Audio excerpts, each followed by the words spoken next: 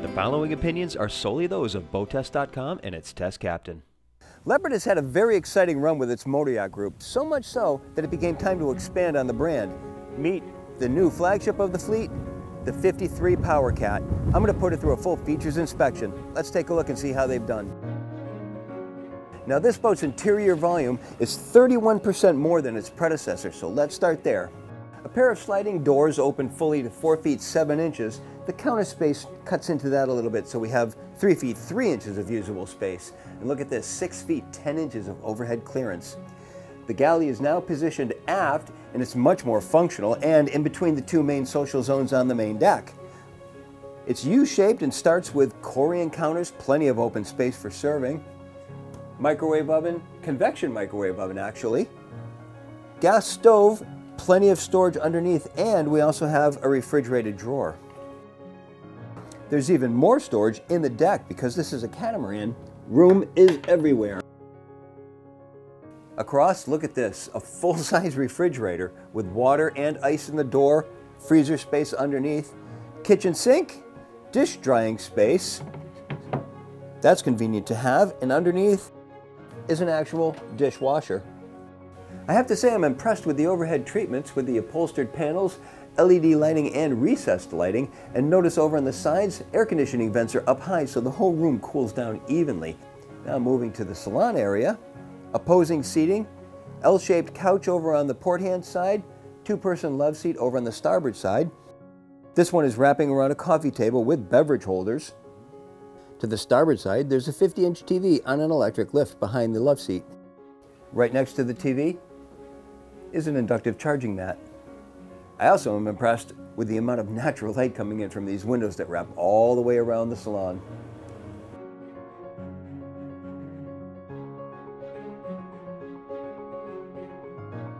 Now a large glass door gives us access to the bow area where there are two lounges, one to each side.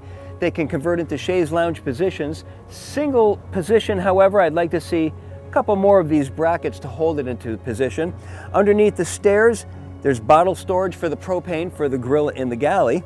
The bow is squared off between the two hulls, and 28-inch high rails have seats to both sides. Now again, on a 25-foot beam boat, there's plenty of room on the side decks to play with. Between the raised edges of the deck, 17 inches, but there's another 23 to play with before we even reach the salon windows.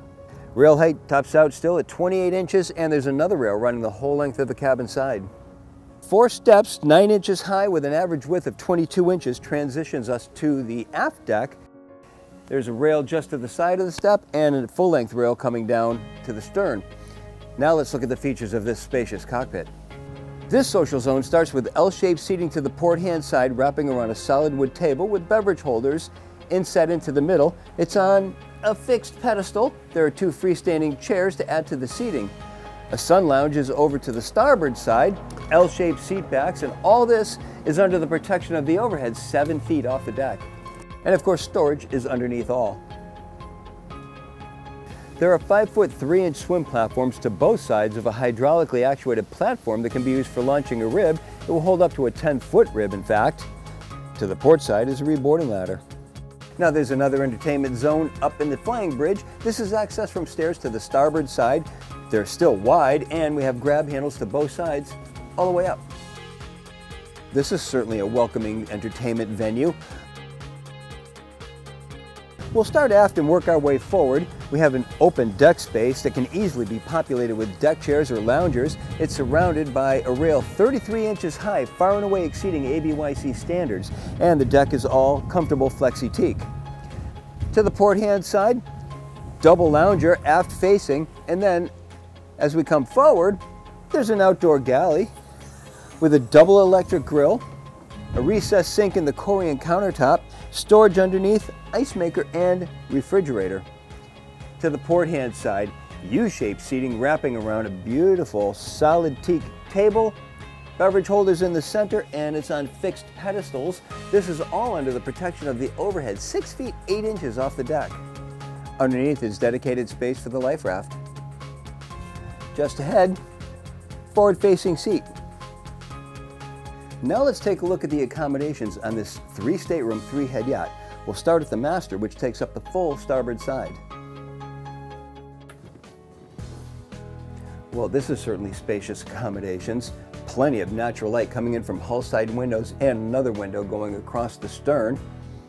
There's a sitting area right in the center, chaise lounge across from a hanging locker behind mirrored doors. There's more storage just ahead of me here and a vanity with a mirrored lid.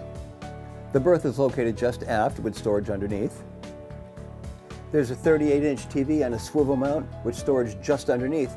And of course, this stateroom can be closed off for privacy.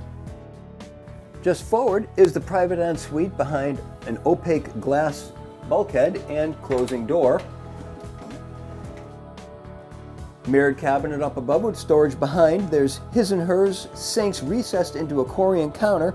Storage underneath. Directly across is additional storage, another hull side window with an opening port, and there's more storage in the deck. Further forward is an electric flush toilet and a walk-in shower. This one also has a hull side window, and for ventilation there's an overhead hatch. Now this yacht can also be optioned out as a 4-stateroom 4-head yacht, in which case this master will be a mirror image of the staterooms to the port hand side. Let's take a look at how that's laid out. We'll start by making our way aft, and we've got a combination washer-dryer. Obviously this won't be repeated to the opposite side.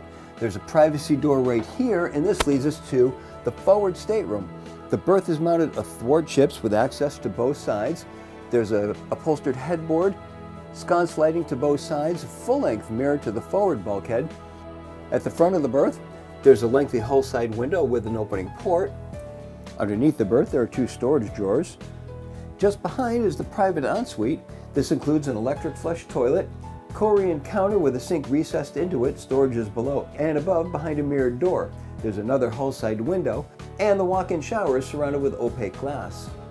Directly across, still more storage. Now the aft stateroom, this berth is mounted parallel to the keel.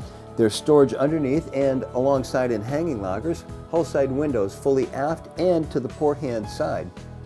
The same 6-foot 6-inch headroom is maintained throughout this entire side of the hull. And the private ensuite is just ahead. This includes a hull side window, another Corian counter with a recessed sink, storage is above and below, and again, there's an enclosed shower. The generator and engine start battery switches are in the aft port cabin.